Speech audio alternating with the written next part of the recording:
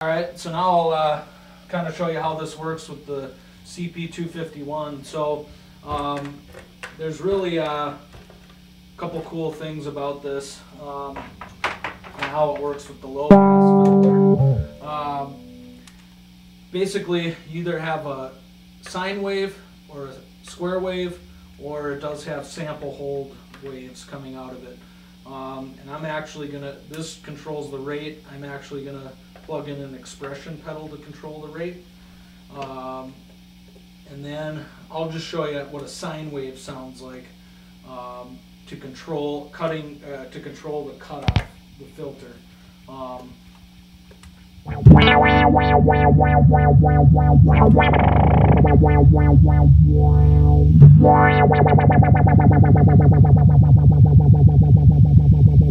Dial back the amount so you're just dealing with the filter, but you can get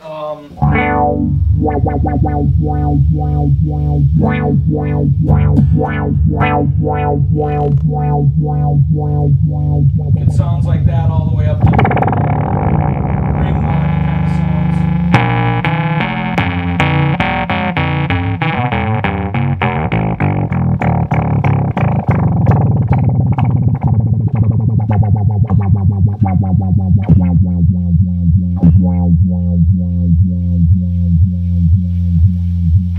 So then you can take the sine wave out and run it through, let's say like the attenuator, which sort of crushes or expands the size of that sine wave.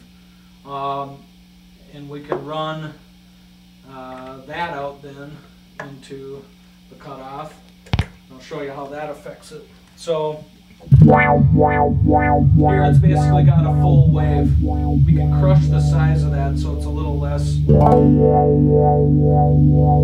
dramatic.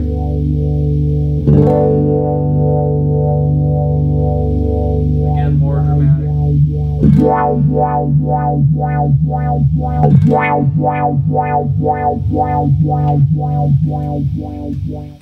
And then we can run that out into the lag processor, and this actually controls the rise and the fall of that wave individually. At least that's my understanding of it.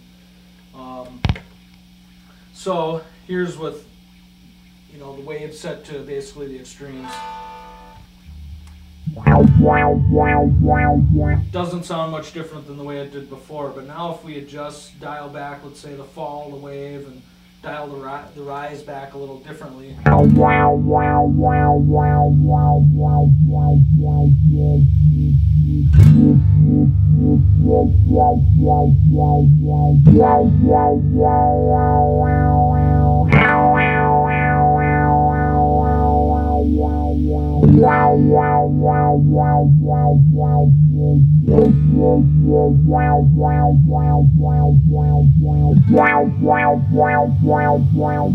So that's where you can get some really cool, unique forms out of that.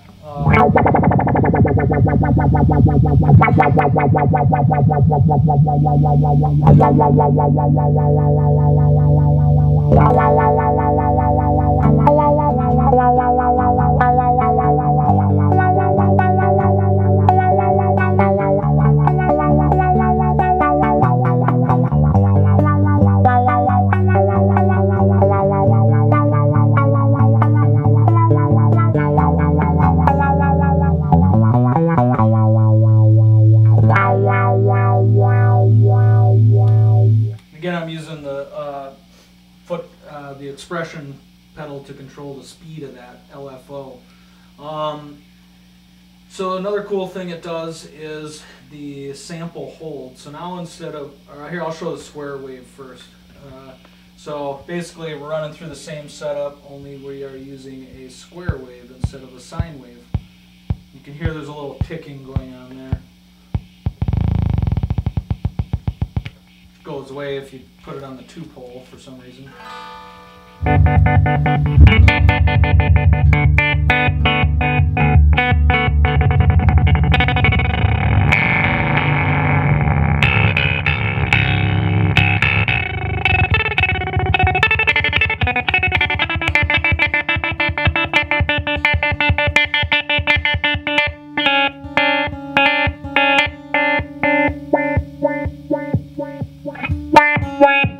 So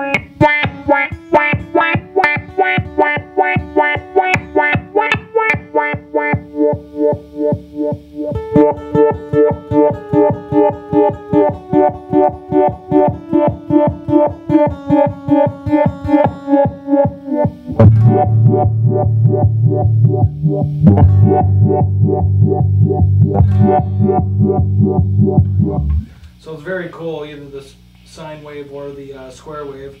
It uses, there's a couple different sample hold waves as well. This one is a little more abrupt.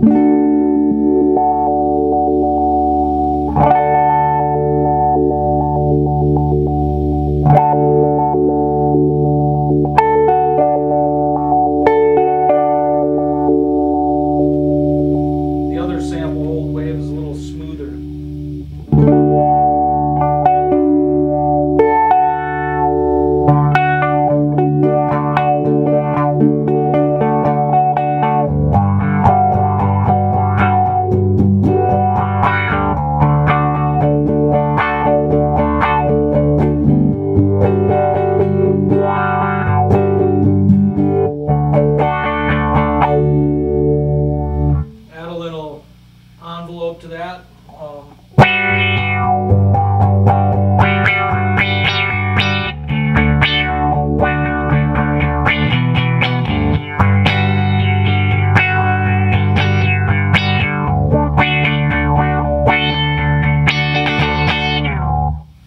Alright, so I'll go back to the more abrupt sample hold, and then I'll show you kind of how this resonance oscillates. You can get some cool sounds.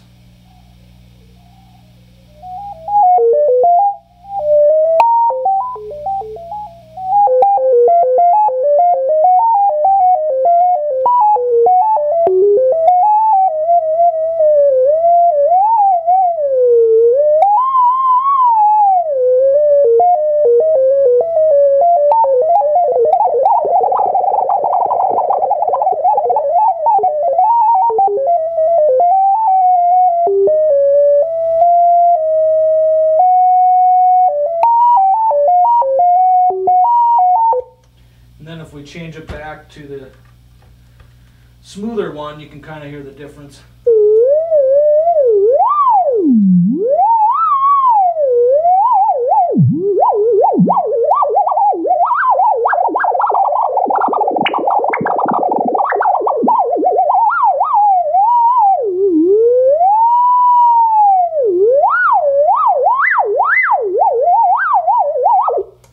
Alright, so anyhow,